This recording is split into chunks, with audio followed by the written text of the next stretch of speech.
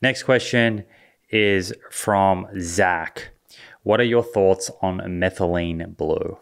Oh, this is a good one. I have quite a few thoughts actually.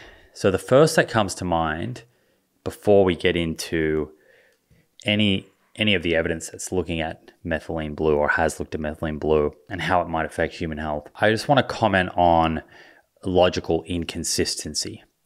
So something that I've found, I'm not sure if amusing is the right word, perhaps ironic is better, is that many of the wellness influencers that are seemingly promoting methylene blue now are the same people who I've seen previously take certain positions about other foods that where something is not natural, it must not be good. Natural is good, and if it's synthetic or artificial, it must be bad. That actually falls under what's called the naturalistic fallacy or appeal to nature. And it's certainly not something that I agree with. I think there are many examples where natural products like tobacco and cannabis, cocaine, certainly at certain exposure levels, are deleterious, arsenic, heavy metals, the list kind of goes on. And then there are examples of things that are not natural, that are man-made, that can be beneficial. And we could list countless examples.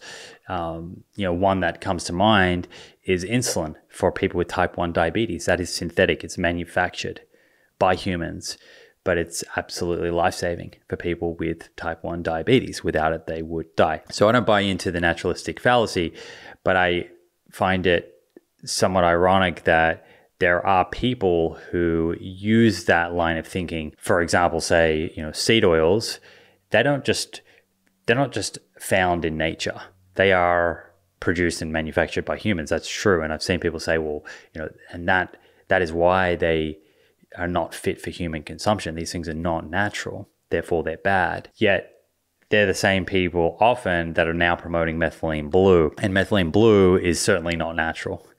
Methylene blue was, I believe, first produced in the late 1800s within the textile industry as a fabric dye, a blue fabric dye. And then later, and I'm not sure exactly how, but people started studying it and looking at how it might affect human health. So pushing that kind of logical inconsistency to the side, what do I think about methylene blue? Well, there is some interesting research looking at methylene blue, particularly from a mechanistic point of view. And what we understand is that methylene blue does affect mitochondrial function. It seems to affect the ability of mitochondria, which reside within our cells, to produce energy, to produce ATP. And it also appears to have some antioxidant function. But the human studies and the animal studies that have been performed are relatively small in terms of the number of subjects in these studies. They're typically very, very short studies. There are a few human studies that have gone for a year or longer in very specific populations.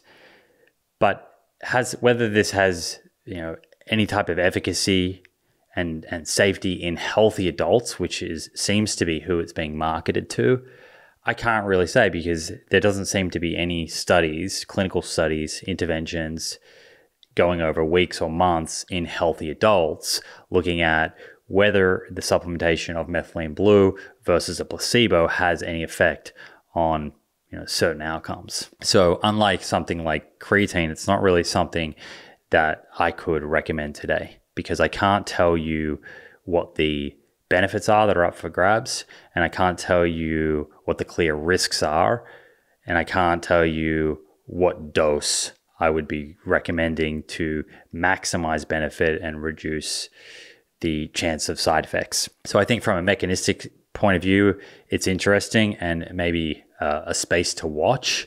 But unless you're a biohacker that is kind of willing to take on a lot of risk, I'm not sure that it's something that I'd put into your supplement stack just yet. I am absolutely excited to share an exclusive offer with the Proof community. This is a limited time offer just for my audience, and no doctor referral is needed. Function Health is a comprehensive at-home blood testing service that gives you access to over 100 biomarkers, covering everything from heart, liver, kidney, and metabolic health to hormone levels, inflammation, and nutrient status. That, my friends, is 5 times more testing than the average physical. I chose Function for my own blood work and to be a sponsor of this show because they are the best in the world when it comes to helping you understand and own your health.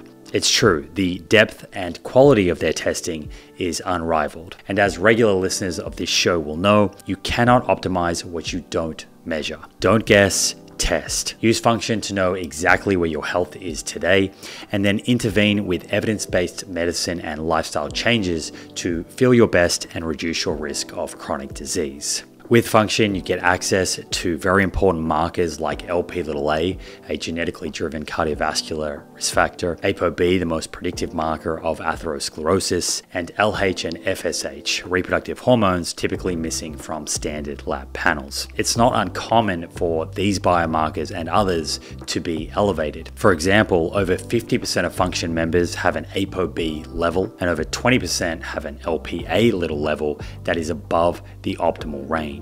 You can even add on harder to access tests like cystatin C, a very sensitive marker of kidney function, as well as selenium and iodine, nutrients that are essential for thyroid and overall health, yet rarely tested. So what are you waiting for? Run over to functionhealth.com/Simon Hill today and be one of 1,000 listeners to score a $100 credit. That's functionhealth.com/Simon Hill.